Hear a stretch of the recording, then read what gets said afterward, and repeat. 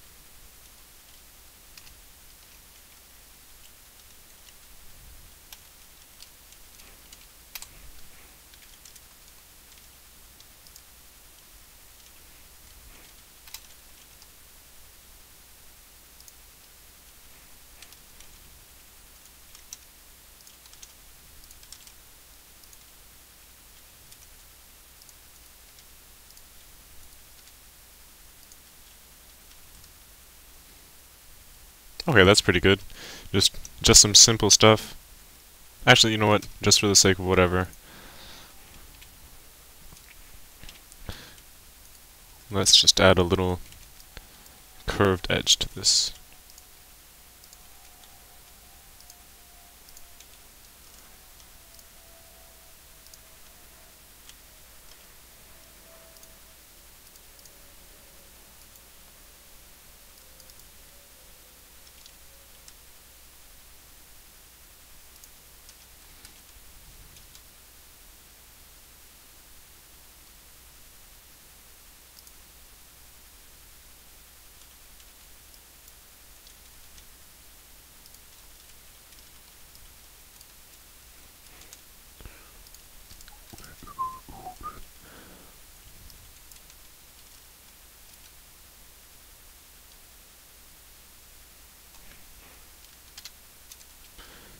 Okay, that's done. Alright, so we have our scene, and we're going to add a lamp, which we already have, and a sun just for some dramatic lighting.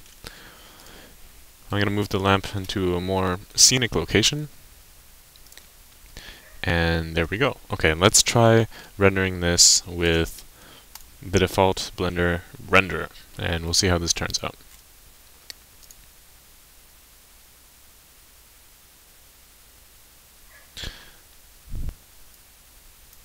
That is not very exciting.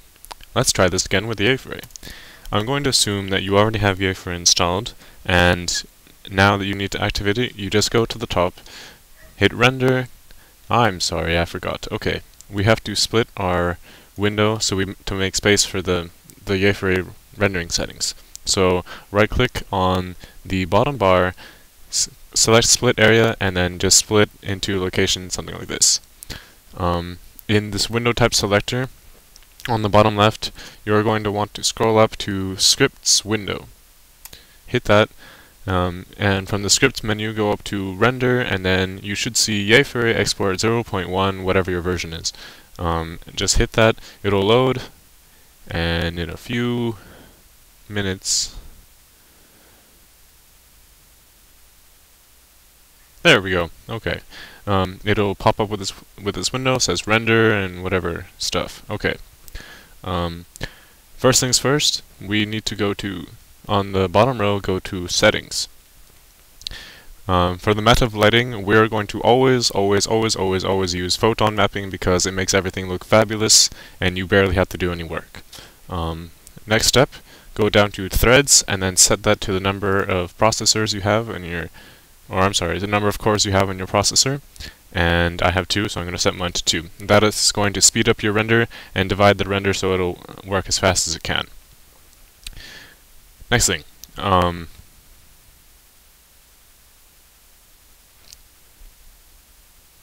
Right, okay, next thing. We are going to test this render right now without doing anything else. Just hit render. That's really, really big. I'm sorry. Okay.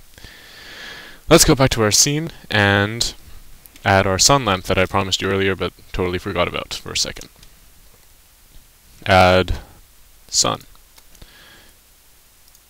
Move it back a little bit. Yeah, you get the idea. Okay. Let's set up our lights. We want our sun to actually be a sunlight in Yafaray's menu, so having the sunlight selected, move over here to Objects, and then click here and select Sun from the menu. Leave the settings as they are for now, and let's try rendering this again at 25% this time. Render. Look at this! You can see that Yafaray has already calculated the light bouncing off the cubes, the shadows, and the ambient occlusion that would have taken forever with Blender's internal renderer. Yafaray has given us a beautiful result with only minimum noise, and it hasn't taken very long. Next thing I want to do to polish this up is... what can I do? Next thing I want to do to polish this up is just to show you how you can remove the noise and make your render look even better. So, starting with this, you can see that you have a very, very noisy render. That's not really what we want. So in order to remove that, we want to set the final gathering samples to somewhere around 64 for now, just because I'm showing you this, but in a real render situation I usually like to have mine at 128. It takes forever, but you can barely notice any noise. Next thing you want to do is go down to anti-aliasing settings, set the number of passes to 2, the first box to 4, and then the anti-aliasing INC samples to 16. This is going to have 2 passes of anti-aliasing. The first one is on your first render, and the second pass is applied to every single extra pass. So 4 samples on the very first time on the very first frame it renders, and then for every other pass it makes, it's going to do 16 times anti-aliasing. With these settings, let's click render. It's going to take significantly long now, but there will be a lot less noise.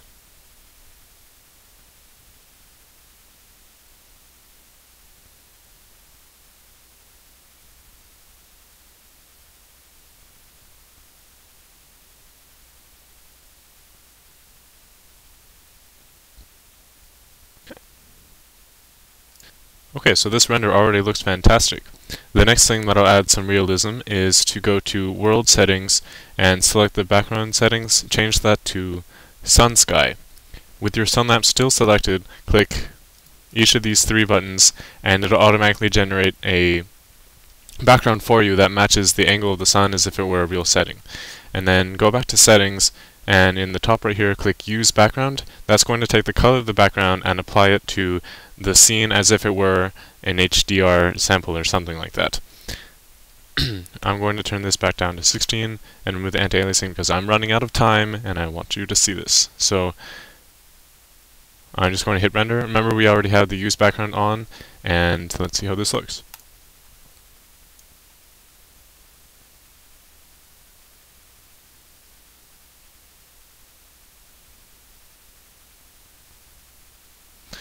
In conclusion, Yafaray is a way to get relatively easy, Yafaray is a way to get semi-easy, relatively professional results in not that very much time.